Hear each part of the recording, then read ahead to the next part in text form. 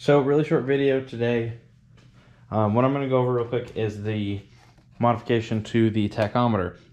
Now this not only applies to anyone following my steps doing a 2AR, but also doing a fourth or fifth gen 3S GTE, a 1MZ, or anything with coil on plugs where the ECU outputs a low voltage 12 volt signal to power the Tach. So let's cut and open this thing up, see what's inside.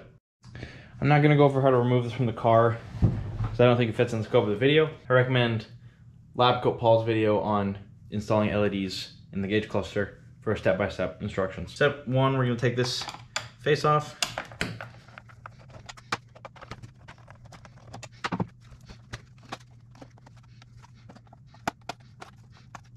So then you get this black plate off.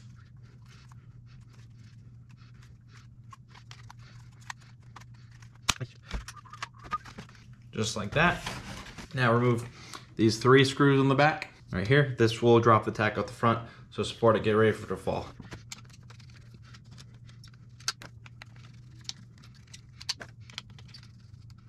Now sometimes you'll get the PCB lifting on the screws. Don't let it lift too far, just push down on the PCB. That'll release it from the washer. Now the Tach is out. That's all we need from here. Now one very interesting note about this.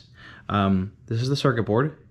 This is actually exactly the same to that which you would find on an MR2 or Avalon, many other things from this era, so it makes sense that they'd reuse it for this application.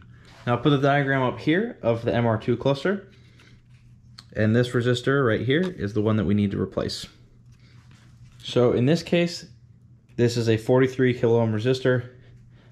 This varies depending on application. I think it has something to do with the coil pack strength, but we need to replace this with about 24 ohms. So I could replace this with a 24 kilo ohm resistor, or I could add about 60 kilo ohm resistor in parallel. This isn't super critical. It doesn't have to be 100% on the tolerance. There's a pretty wide margin. As long as you're between about 24 and 27 kilo ohms, you should be fine. I'm gonna replace this resistor since I have a bunch laying around. So just right here, 24K.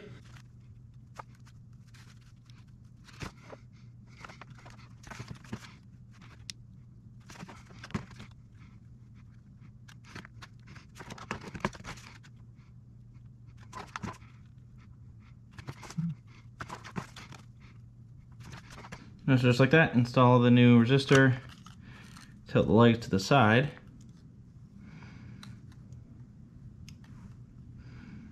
And solder on.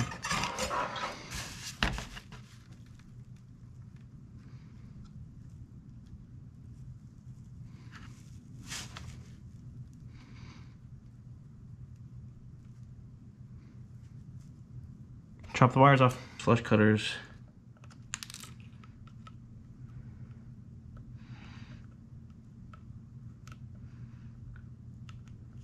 Just like that.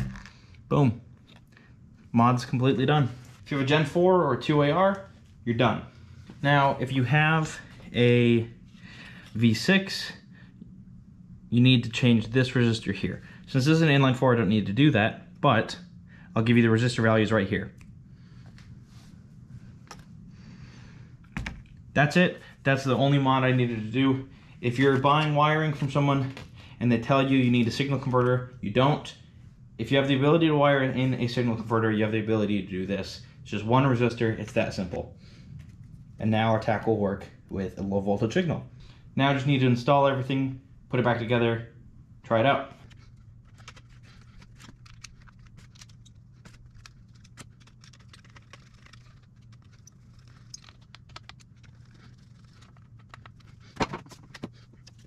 Now is your last time to get any dust out.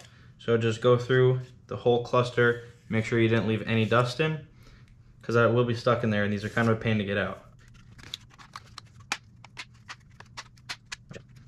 Well, one of my tabs broke. I think that was from when it popped off a little bit too hard.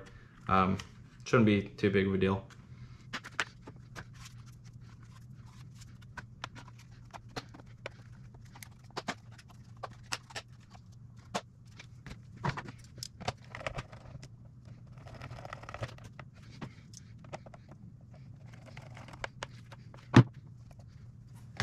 Just like that, that's the whole mod done.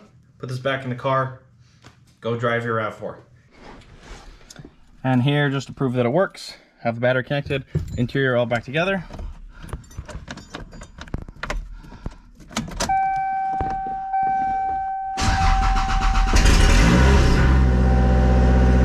Just like that. Perfect. So now we know that it works. One less thing to worry about with this.